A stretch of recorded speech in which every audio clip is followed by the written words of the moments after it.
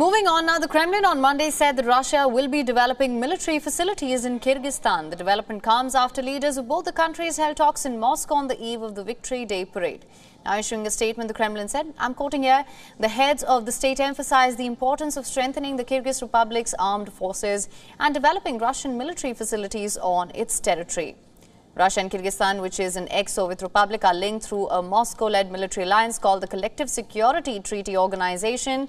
Kyrgyzstan already hosts several Russian sites like the Russian military base, which has an airfield and a naval installation.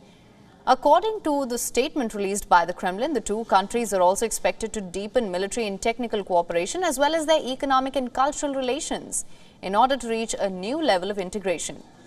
Kyrgyzstan President is one of the several foreign leaders to attend the Victory Day parade in Moscow today as well.